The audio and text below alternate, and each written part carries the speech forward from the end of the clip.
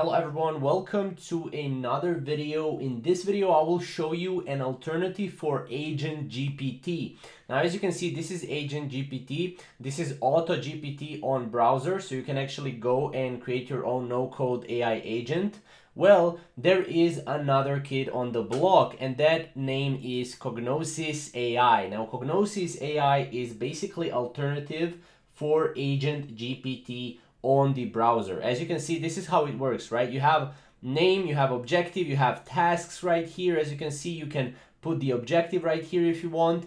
All you have to do is just click head to the app, and then as you can see here, you just click try Cognosys, and then obviously you will need to continue with Google. So let's do that right here. And then as you can see, we are currently here in the Cognosys AI. So basically here you can put the name of your agent. This is just like in AgentGPT right here, the name of it and the goal. So here you have the objective. The objective is basically kind of like the goal in AgentGPT.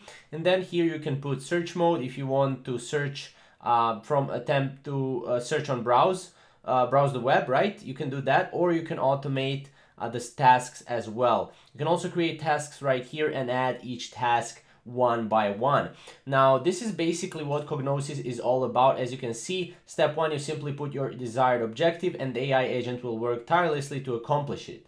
From optimizing business processes to planning your next vacation, pretty much Cognosys can handle it all. You can also customize your task as well by adding optional tasks for the AI agent to complete.